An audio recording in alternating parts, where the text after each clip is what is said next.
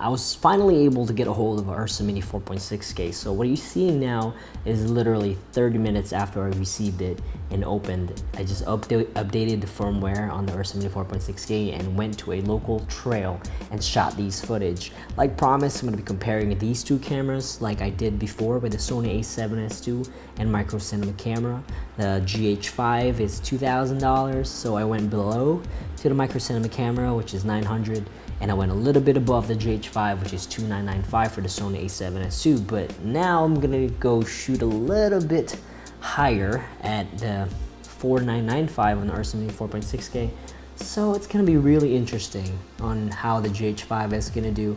Like always, if you have any tests that you want me to do, just let me know. And we'll see what we can do. I'm gonna be taking these cameras to a summer trip. It's gonna be really exciting. You're gonna see a lot of tests from both these cameras.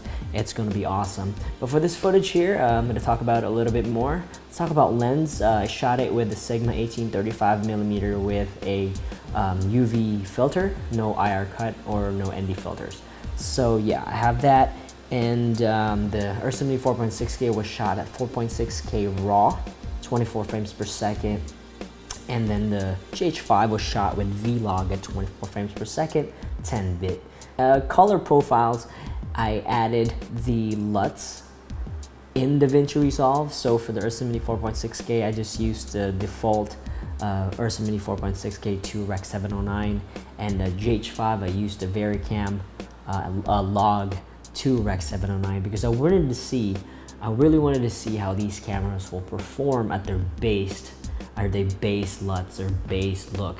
I didn't do any lift gamma gains until the very end with the slow motion, but for the rest of these videos with the raw and then the LUTs applied later on, they're just as is straight from the camera. Now I did provide you guys with the footage for you guys to mess around with. That's always fun to see what other people have done with the footage I'm shooting. But yeah, nothing too interesting here, just shooting a bunch of stuff in the woods just to see how the quality looks.